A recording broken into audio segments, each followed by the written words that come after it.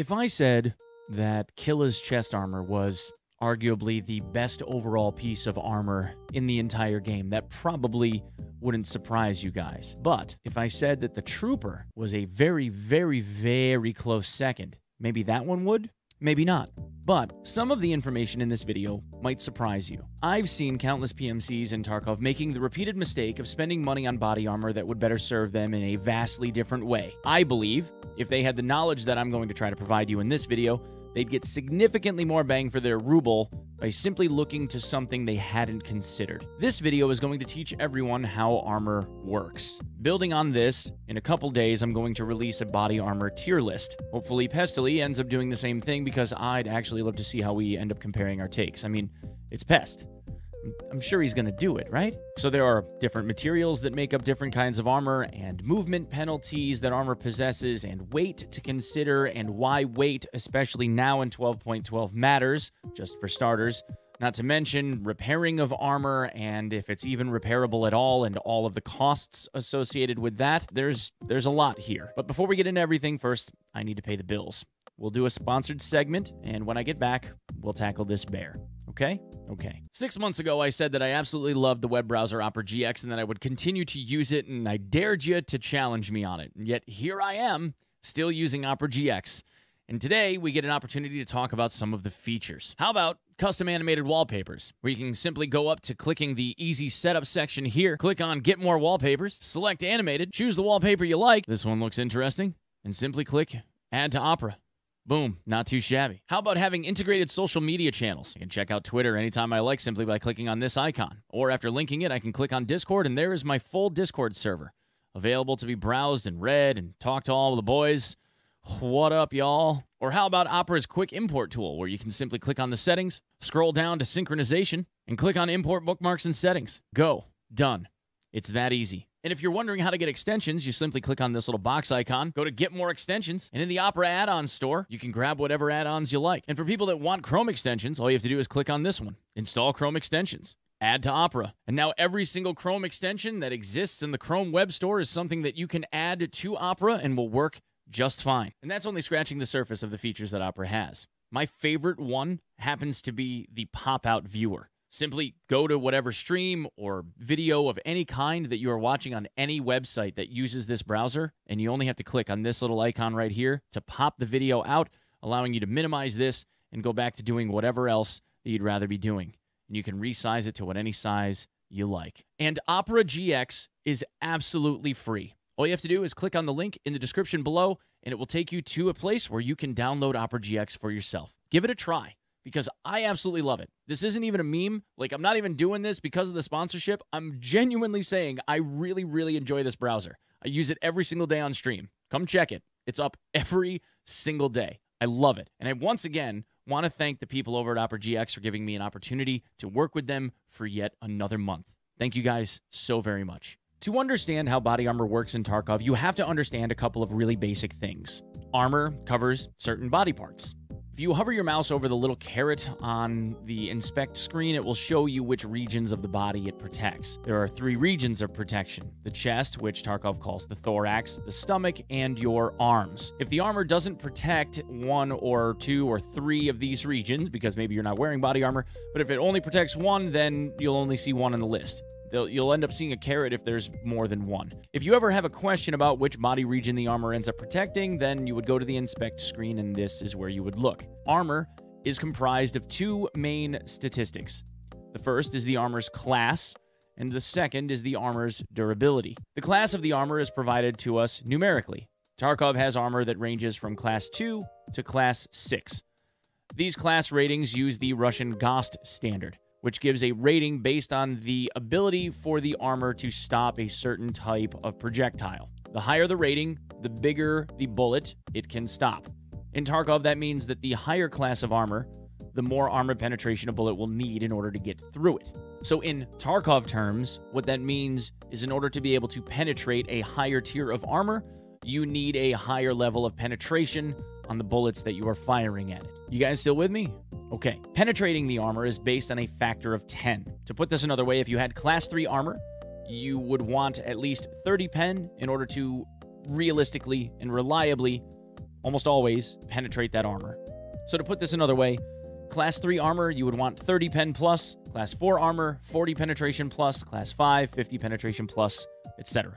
Durability on the armor is provided as a numerical value along the bottom of the icon. This is presented as current durability over maximum durability. Armor that's scuffed, meaning that it's lost some of the durability value, can be repaired at a trader of your choosing that will have different pricing for different levels of repair. And then on this repair screen, it's kind of read as follows. So looking at this trooper armor, for instance, if you were to fully repair this armor, Prapper says that he'll be able to repair it back to 83.98 durability, refilling 30.7 points of damage for 31,000 rubles. If we were to choose Skier, he charges you another 30,000, so 60k, and he'll repair it to 84.15, and then Mechanic, for another 30,000, 91k, will repair it back to 84.41. So Prapper obviously seems like the best bet here, and in most cases, should the person end up repairing your gear, or you need to repair your gear every time, it should always be Prapper, because Mechanic and Skier cost just way too much for an extra half to full point of durability. There's no sense in that at all. Should, for whatever reason, you also be on the verge of broke, or for whatever reason you don't want to repair an armor to the maximum available, a lot of people don't know this, but there's also this little slider that you can move up or down to repair it back to like a target amount of durability instead. Although I have no idea why you would really ever want to do that. Durability of armor is based on a percentage style system. At 85 out of 85 durability, this trooper armor will give the maximum amount of protection available against any ammo shot at it. And as long as the ammo has below 40 pen, it's got a very good chance of stopping it, since the trooper is class 4. But what happens when the armor gets hit? So when the armor's hit, depending on how damaging the ammunition being used is, the armor will lose some durability, and its protection will be reduced by that equivalent percentage of loss. So if we're, again, using the 85 out of 85 trooper, which is at 100% durability, 100% protection, the trooper at 53.85 would be 62.4% effective. When you repair that armor, the max durability value drops a little bit. Instead of it being 85 out of 85, which would be 100% protection, this repaired armor is 82.4 out of 82.4. But the level of protection equivalent is 82.4 out of 85, or 97% effective. Hopefully that made sense. Over time, the max protection amount continues to go down as the armor takes hits and it gets repeatedly repaired. Eventually, it gets to the point where it needs to be sold to a vendor or just plain old deleted by the next person that inherits it, or you send it to Fence or whatever. So how much durability gets lost when you get hit? Well, in that case, what we have to do is we have to talk some nerd shit.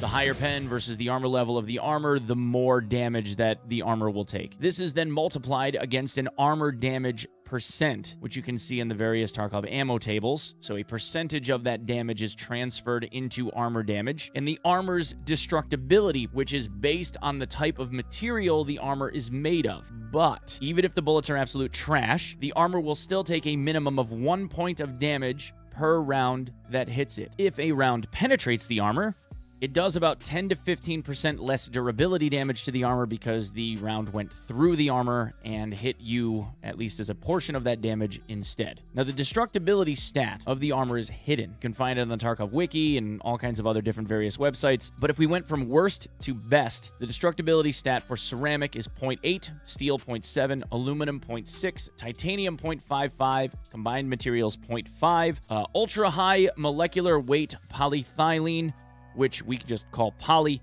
is 0.45, and aramid is 0.25. And getting into the math doesn't make a whole lot of sense in this video, but the main idea here is the smaller the destructibility stat, the less damage that gets applied to the armor. To put it another way, if there were two armors identical in stats, but one was made from ceramic and the other was made from poly, the ceramic armor would take nearly 2 times more durability loss per bullet that hit it. Now, once you have scuffed armor, then it obviously needs to be repaired. Repair obviously has a cost associated with it. The armor that repairs the best is steel, with an average durability loss of only 2.4% when it is repaired. Things like the TV-110, the Corund, and the Slick. The armor that repairs the absolute worst is ceramic, which is like the Juke 6A, the Gazelle, and the 6B23, which loses approximately 23.4% of its repaired durability. In order of most repairable to least repairable, the materials order is as follows. Steel is first, then poly, then aramid, aluminum, titan, combined materials, and lastly, ceramic. which is the worst. Now, if you notice, there's a little bit of a trend here. Armor made from poly is both near the top in terms of shrugging off damage taken, as well as being very repairable. This means that things like the Trooper at Class 4, the CPC Mod 2 carrier at Class 5, and Killa's chest armor are among the best armors in the entire game when you look at cost of ownership versus protection. And then lastly, there is weight to consider. In 12.12 Tarkov, weight matters when it comes to things like movement speed and especially this new inertia system. It's tough to move when you're heavy, and if you're in the yellow or red weight bands, you can no longer move silent. Polymaterial armor also happens to be among the lightest armors in the game as well. The heaviest poly armor in the game is the Tier 6 Hex Grid at 7.7 kilograms, followed by Killa's chest armor at 7.5. Poly armors are almost the entire top of the list for the lightest armors in the game, regardless of whether or not they are Tier 3, 4, 5, or 6. The overall heaviest are combined materials, titanium, and ceramic, and the heaviest combined materials obviously being the Zabralo Fort armor, which comes in at a nice, robust 20 kilograms. So, the go-to armors for Class 3, the TV-110, the 6B5 Yule, and the Juke 3 press armor. For Class 4, the Highcom Trooper, which is likely the second overall best armor in the game for cost versus durability versus repairability versus weight. And since you can still get it easily on the flea for about 100k, it might actually edge out Killa's armor because you can still get it on the flea market. It makes it abundant. You can use it all the time. None of the other armors even come close because you can't buy a Hex Grid and you can't buy Killa's armor on the flea. Also at Tier 4 is the MMAC, which is one of the new armors introduced with the Christmas event, and the ANA Tactical M1 and M2 chest rigs. For Class 5, the Ars Arma CPC Mod 2, which again is another poly, the Corund, the TacTech, and Killa's tan armor. Between the Mod 2 and the TacTech, they likely tie for the best Tier 5 chest rigs, and Killa's armor is likely overall the best armor in the entire game for the same reason as the Trooper, but again, the Trooper is more accessible. For Class 6, the Hex Grid and Tagilla's MBAV, Tagilla's chest rig. The other rigs, or other chest armors, are too heavy, or they're just awful to repair. Tagilla's chest rig weighs 7.8 kilograms and is made of titanium, which puts it in the middle of the road in repairability, but it's a repairable and relatively light Class 6. The Hex Grid is made of poly and again is extremely good on materials. Now, if you notice, I didn't take into consideration things like arm armor presence or stomach armor presence. Because Killa's armor has stomach protection, it likely ends up being the overall best armor in the game, if you can get your hands on them. However, I will say that I am an advocate for still in the game having chest-only armor being the best only. Durability loss when it comes to armor is done so in a way where the entire armor is just one big durability pool. There isn't separate durability amounts for arms and stomach regions and chest regions.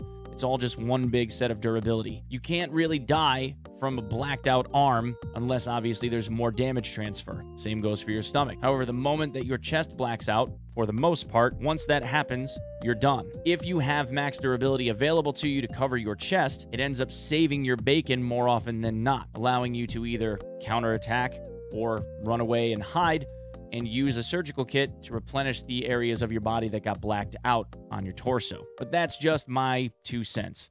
I've always been an advocate for chest-only armor being best. Also, chest-only armor tends to be lighter than all of the other options. And right now, in my opinion, you want to try and stay in green weight as much as you can. So there you go. A basic overview and recommendations with what to look for and why, backed by stats. If you guys have any feedback or suggestions, let me know in the comments. And in the meantime, I will see you gamers in Tarkov. See ya.